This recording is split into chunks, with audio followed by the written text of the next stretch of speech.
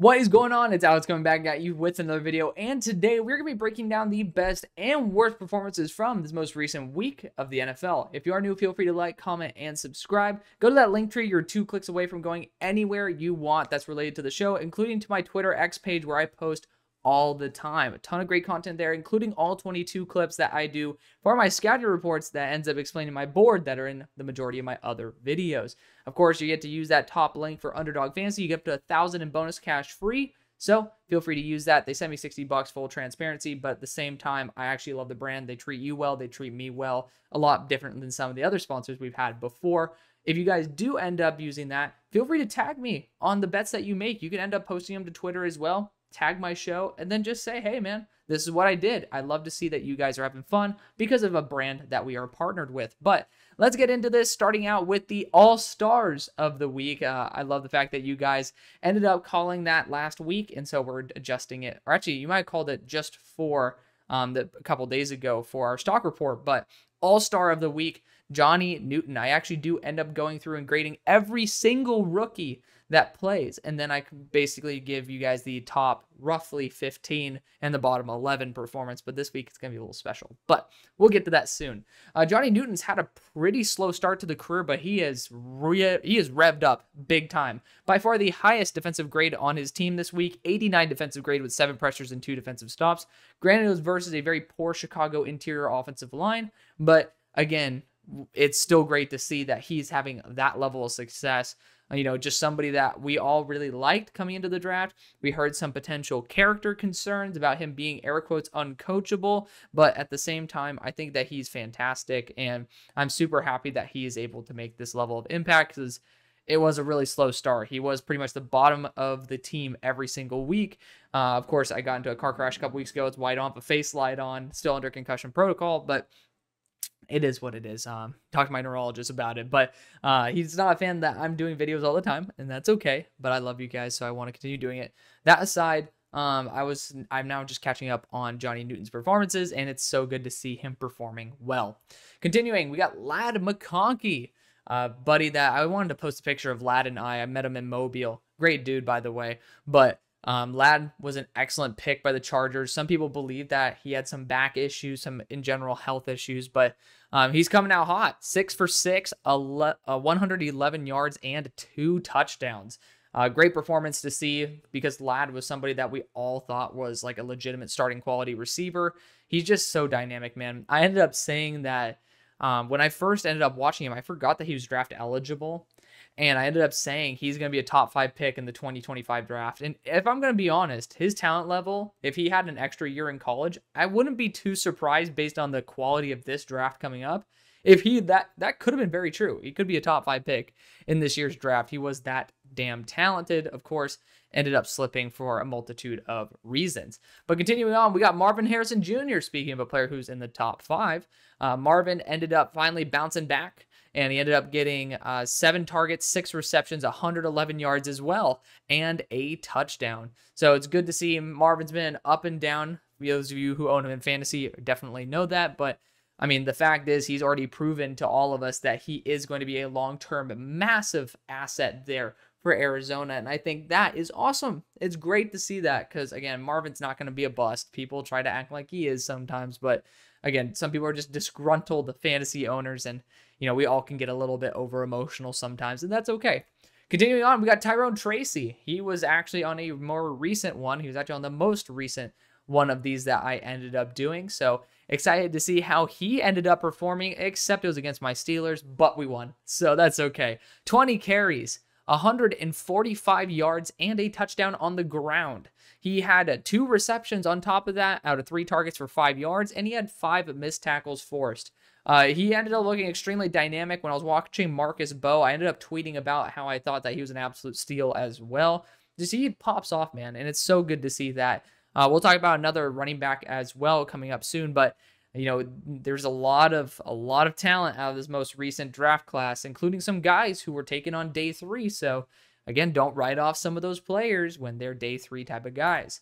But continuing stock up, the rest of so our stars of the week, those are our all-stars. Our stars of the week, we have Jayden Daniels. He had 38 throws, 21 completions for 326 yards and a touchdown, 3 big-time throws, 0 turnover-worthy plays, 8 carries, 52 yards, and 3 missed tackles forced. Of course, a good chunk of that yardage and touchdown was based on that final crazy fluke play. But, again, 3 big-time throws, 0 turnover-worthy plays. That to me is well worth the triumph that maybe the numbers inflate. Even without it, he still would have been on this list. I still love the fact that they ended up putting that in there for him. And he didn't show a primary ground performance, which is awesome to see that he can do it also through the air. Bucky Irving is next. Bucky's fantastic. 9 carries, 44 yards, 7 receptions on top of that for 40, and 7 missed tackles forced. So on 16 touches, 7 missed tackles forced in the NFL is incredible. Bucky ended up testing very poorly in a significant number of categories. So it's so good to see that guys who can buck that RAS agenda ends up still being somebody who can have success, because we all loved him, and it's good to see that Bucky is as good in the NFL as he was there for Oregon. Renardo Green, we got a trio of San Francisco players, Renardo Green, Isaac Guerendo, and Ricky Pearsall back to back to back. Renardo Green had a 91 defensive grade.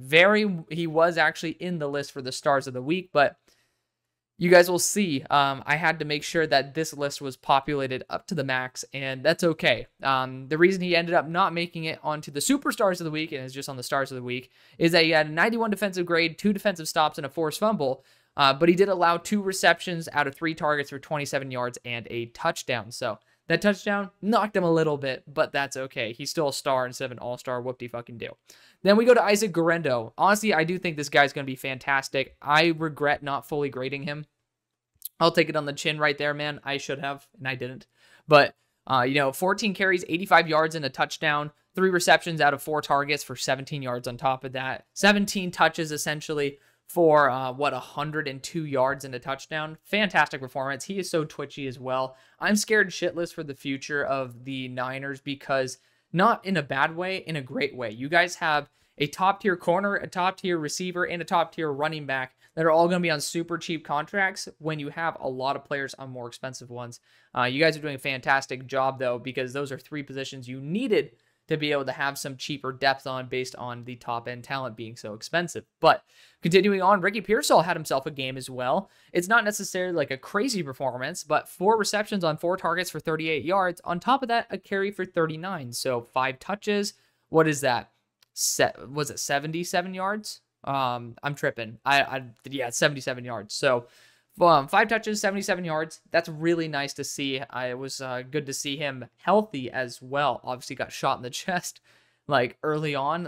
God, man. So God is great, man. He really is, being able to deliver Ricky Pearsall to us, to be able to at least give him a quality of life that hasn't been extremely affected and still have him be such an amazing player. It's unbelievable. So, shout out to Ricky. He's doing a great job there. Even though we thought it was a big reach based on the fact that obviously now they also paid Brandon Ayuk. He's proving to be someone who's extremely reliable and extremely trustworthy if you're going to throw him the ball. So I'm excited to see what Ricky's going to do in his career. Cooper DeJean is next. This dude had a big 4th down stop, and he had a 74 defensive grade. He had that defensive stop I talked about, and he allowed 5 receptions on 7 targets for 41 yards, but also had a pass breakup as well. Really solid performance by Cooper DeJean. Again, had a big stop on a 4th down. Drake May is next. He ended up leaving the game with a concussion, but he started off red hot. 3 of 6 for 23 yards and a big-time throw. 3 carries, 46 yards, and a touchdown. But he had a 93 offensive grade before he was knocked out with said concussion. I think that it's right now up in the air if he's going to be cleared for this week. He might end up being me and just not being cleared for a hot minute. But, we want Drake May to have a long career. Losing a game of Drake May in his rookie year, I'd be fine with if it just makes sure that he's healthy for the long run. Kool-Aid McKinstry is next. He had a 63 defensive grade, and he allowed 2 receptions on 4 targets for 39 yards and a pass breakup. Honestly, perfectly fine performance in my opinion. I love guys who end up making a play on the ball. That's obviously, you'll see that there's a consistency there. If a corner's on a list, most likely they got an interception or a pass breakup. But continuing on, we have Jared Verse as well. Of course, Of course. He ended up having the top grade on the Rams defensive line. He had 5 pressures, 2 defensive stops, and an 83 defensive grade. He's been an absolute home run hit. I love that for him. And then ending off the first part of the list, because there's a second part, Joe Alt. 81 pass blocking grade, 0 pressures allowed. Easily could have been a star of the week as well, but at the end of the day, these guys are still stars. They're just not all stars. Not because I can't, but because, well, we had 24 or 25 guys, and I ended up just limiting it to 24 based on the fact that I really loved the sheer quantity of players who played so well this past week. Starting out with Brian Thomas in the second part of the list. He has 3 receptions on 4 targets, 60 yards and a touchdown. This dude's been just rock solid every single game. I love it for Brian. Jarrian Jones is next. Fantastic performance. 78 defensive grade. 2 receptions on 4 targets. 16 yards allowed and an interception. Kamari Lassiter after that. 78 defensive grade as well. 3 receptions on 7 targets. 25 yards and 2 pass breakups. Great performance by Kamari. He's been a little bit up and down, but more consistently up. I love that for him. Then we continuing on with Edgerrin Cooper. Edgerrin Cooper has been fantastic for Green Bay, and he was somebody who really accelerated to the top of my list by the end. I think he was a top 15 grade. 74 defensive grade, a 90 pass rushing grade. He had a pressure, 3 defensive stops. He had 2 receptions allowed on 3 targets, 42 yards, and a pass breakup. So, again, and being able to produce both in the run as well as the pass, as well as in coverage. I love that for him. Bo Nix, after that, he's been extremely solid. Talk about a great performance. Again, someone who I probably should have put as an all-star of the week. 28 completions, 37 throws, 285 yards, 3 touchdowns, 0 interceptions, 2 big-time throws, 0 turnover-worthy plays.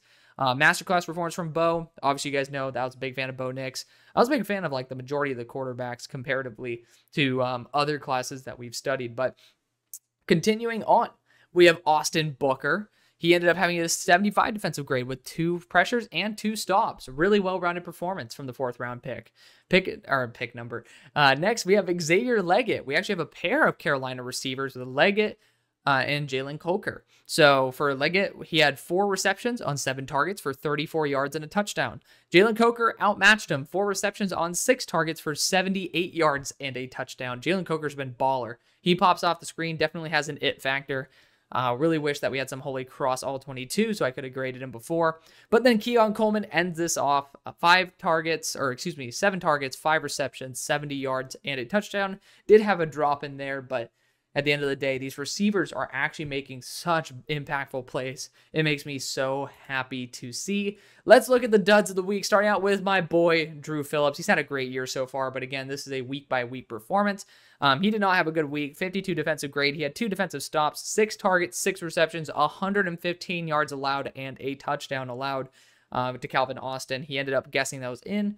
The route ended up being more out, and that ended up being Calvin Austin's touchdown. But, you know, Drew Phillips, he's had a fantastic year. It's okay to have a slip up. Sometimes you need a little bit of a kick in the ass in order to bounce back.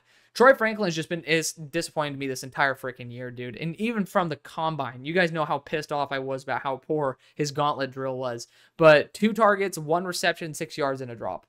I mean, simply put, this dude's supposed to have that instant connection with Bo Nix. He's going to be fine, but, you know, when you end up having 2 targets, end up receiving 1 for a minimal gain and then dropping the other one, and then you add that to the multitude of other things, it's like, dude, you're a top 150 pick. You're supposed to be, I think it was, 102, 103.